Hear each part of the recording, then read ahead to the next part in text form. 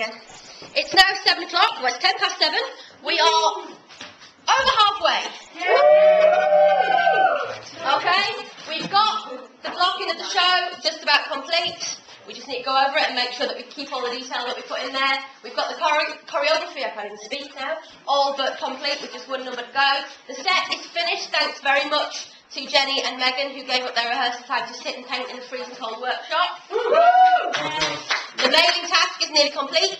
So, between now and 9 o'clock, we have to finish this mail out. We have to sort out costumes. We're going to position Amy upstairs in wardrobe to help you.